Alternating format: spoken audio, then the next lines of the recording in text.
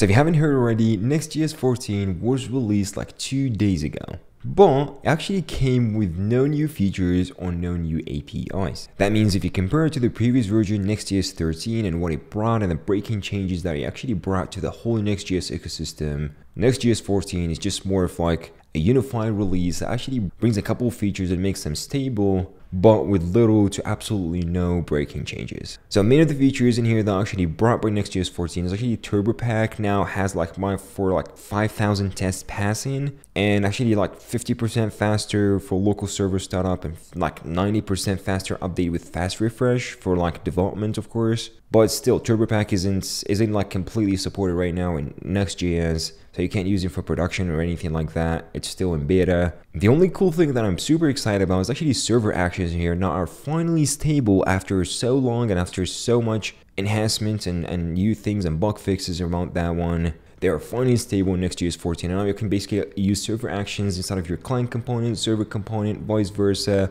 You use SQL inside of server components or your client component or React components. There is so many combinations you can actually try and work with. Another really cool feature in here that I'm super excited about is actually the partial pre-rendering, which is still in preview. That means it's more of like still in heavy development, but this will actually make your Next.js applications so fast. Like it's gonna do first initial static response, and it's gonna basically streamline your dynamic content as the page loads. And last but not least, there's actually a new course coming from Next.js, which is Next.js Learn, which is of course for free, and it actually has a lot of cool stuff from like, app router, authentication, databases, and a lot more. Now, if you have been on Twitter for the past couple of days, you should have probably already noticed some huge debate regarding server actions in the new Next.js release. And particularly, there was actually a slide during the Next.js conf or the conference. The slide had something like this. It had this code snippet in here where there's actually a functional component here, like a bookmark that takes a flag, and it basically returns a bookmark button, and it uses this new API called form action for server actions from Next.js that allows you to immediately execute like a server-side function right inside of your client-side component, where the user can click on the button and it can actually get this particular function in here executed in this server. Now, the whole debate actually started just because of this SQL query in here and the potential or the risk of being able to have this flag in here and actually do SQL injection. So in my opinion, it might actually seem this is like a little more weird, and it could potentially have like the risk of having SQL injections for this one. But for some of you, for like the JavaScript developers who know a little more about tag template literals, like the ones that are used right now, not like regular strings or quotes, more of like tag template literals, like ES6 tag template literals, they would probably know how those work, and they would probably know a little more of how this could be safer and not having like SQL injection risks.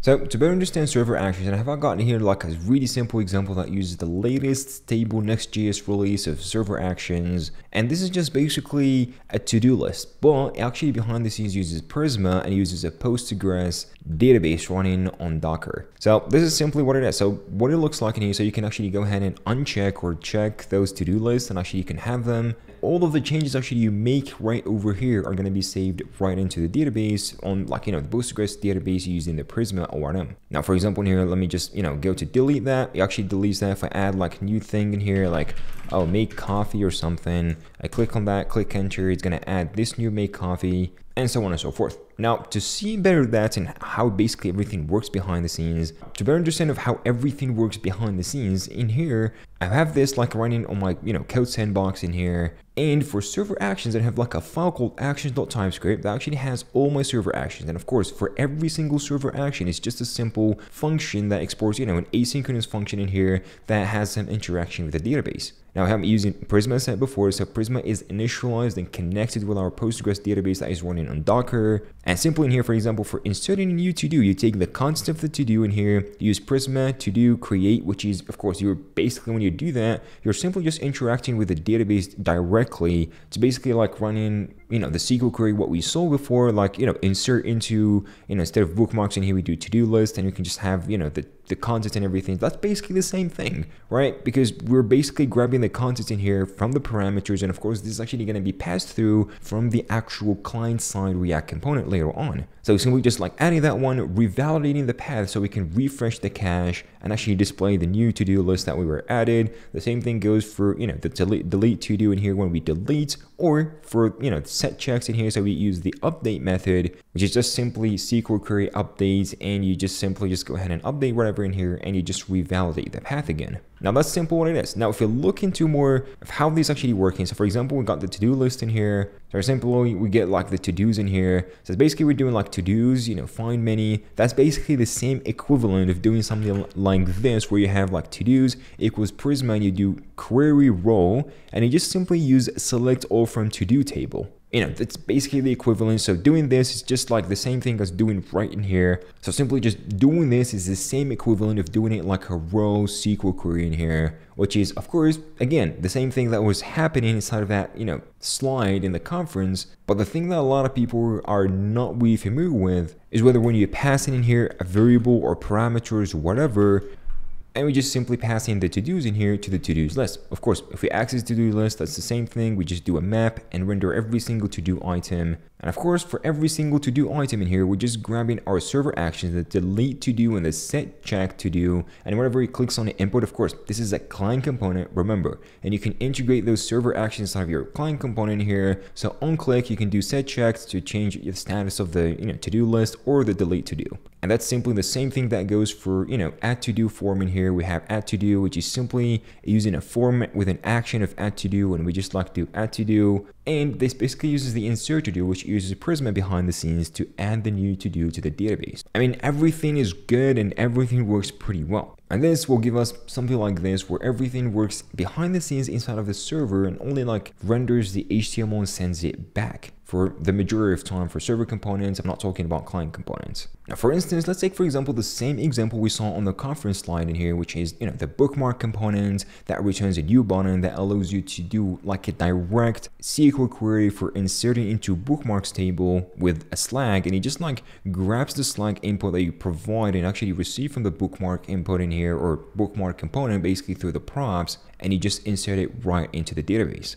Now, why this isn't really that bad? Now, if you think this actually could have the risk of having a SQL injection, you're probably wrong. Let me tell you why. So you see this SQL function in here, which is basically a function that's going to actually execute your SQL queries. And as a parameter, it takes the template strings array. That means it simply just takes a template literal. Like this is what a template literal, where you call, actually where you don't call the function, but you just like, you do function name in here and you provide the tagged template literals in here, those little teeny tiny backtricks in here, and you just provide the whole query that you want, which is basically going to be replaced on this template strings array. And of course, whatever parameters is going to be provided here, going to replace on the second. So that's simply what it is, right? Of course, the method in here should go ahead and do the connection or handle the connection with the database and actually run the query and insert the data into the database. And most importantly, you should take all the parameters you have in these arguments. Those parameters actually you pass in the tag template literals, and you should basically escape them. For the potential of the risk of having SQL injection,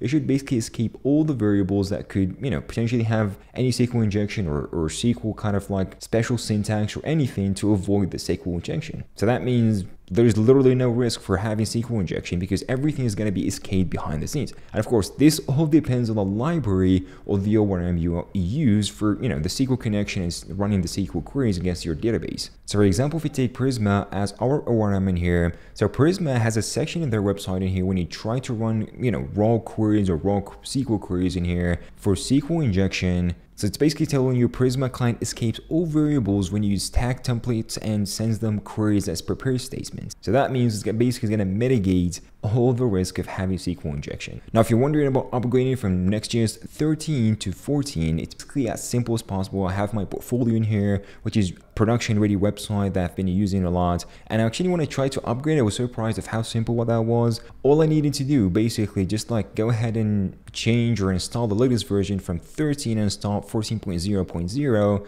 and that's it. And if you simply just look at the blog post in here, it has some breaking changes and deprecations. They are just very, very small. Changing, image response in here on the next image response, or removing WASM in here, which you're not going to be caring about more, or basically like, Node.js version in here from now the minimum is Node 18. So basically there isn't a lot of breaking changes and you can easily migrate to the latest version. They've also released an open source and new font, or the font they have actually been using. So they basically open sourced the two versions, like the default and the mono version in here for both of those. And basically, of course, you can check, the font in here. It has a lot of parameters, has a lot of glyphs. Everything is really, really well made up. I'm basically, if I have my next side project, I'll probably just, go and opt for this particular font because it's really, really cool. And last but not least, if you are actually a big fan of Next.js and want to learn more about it and actually master the whole Next.js, you can go to nextjs.org/learn to access the new course launched by the Next.js team in here,